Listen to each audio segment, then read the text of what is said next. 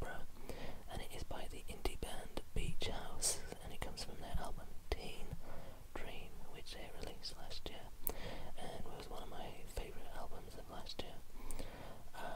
Just really beautiful, glimmering and shiny guitar tones, and just a real kind of uplifting and heartwarming feel to this song, and just very simple but very, again, heartwarming lyrics. Just a really wonderfully well crafted song. If you like indie pop type stuff which has a little bit more heart and a little bit more soul, then Zebra by Beach House is definitely worth checking out.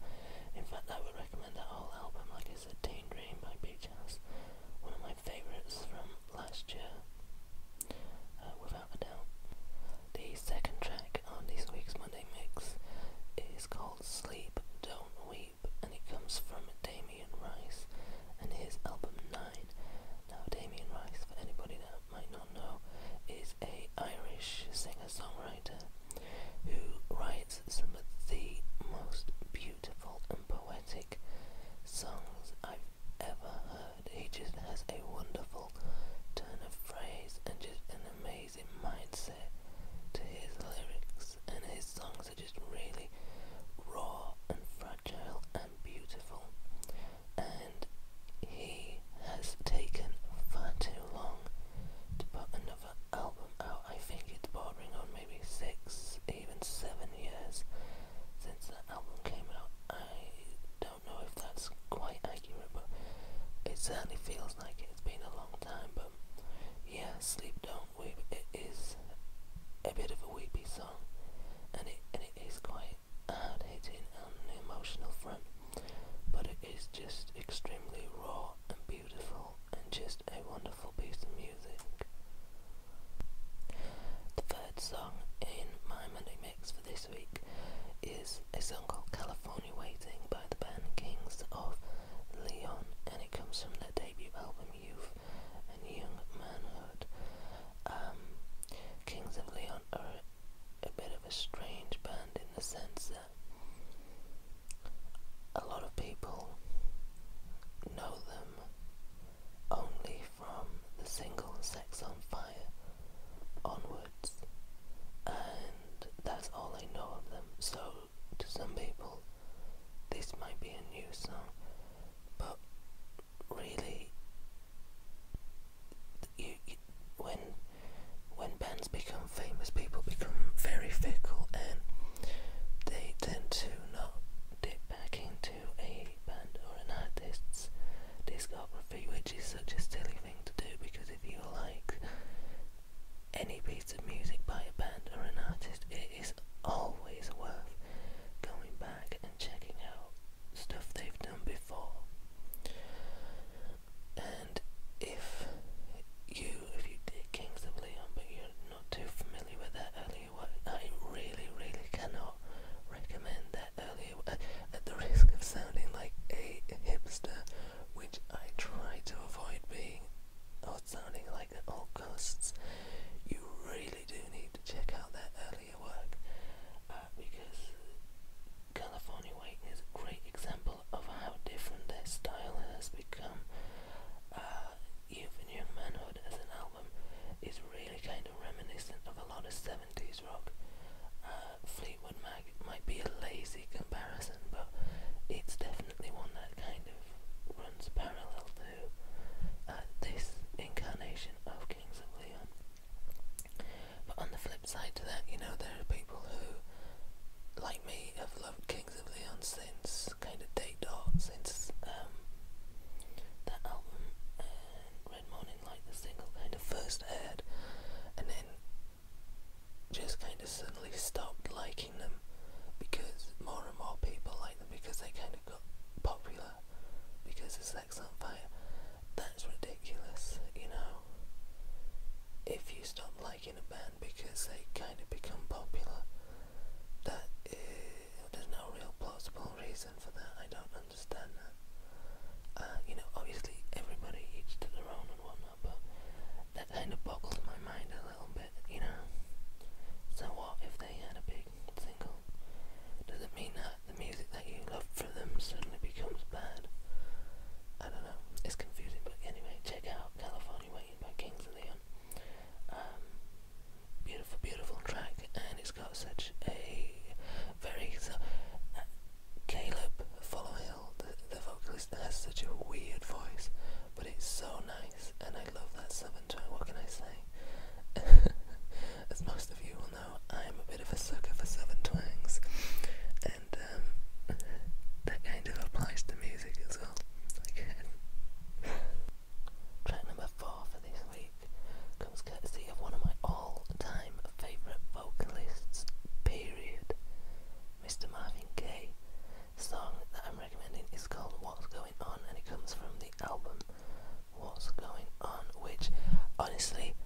if I could only listen to one album ever, I think I would be content if I was stuck on a desert island with a vinyl player and just one 12-inch record. I mean, I would be perfectly content with what's going on.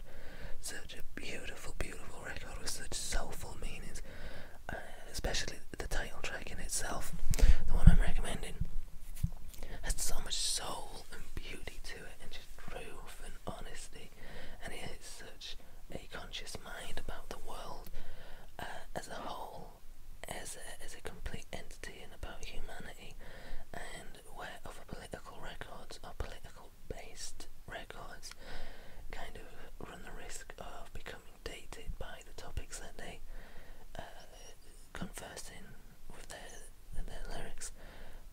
Tracks and albums as a whole, like What's Going On, remain absolutely timeless. Just a great, great, great song, and it's so uplifting. It's unreal how good that song and that whole record is. If you dig the song, then I really recommend you get the album. You will not be disappointed. The penultimate track for this week's Monday Mix is a track by the band Nirvana, a little known band. You've probably not heard of them. But this song is called Mr. Moustache, and it is off their debut album Bleach, which is pretty wildly different to the Nirvana that the general consensus knows. And that's not a good thing. It's not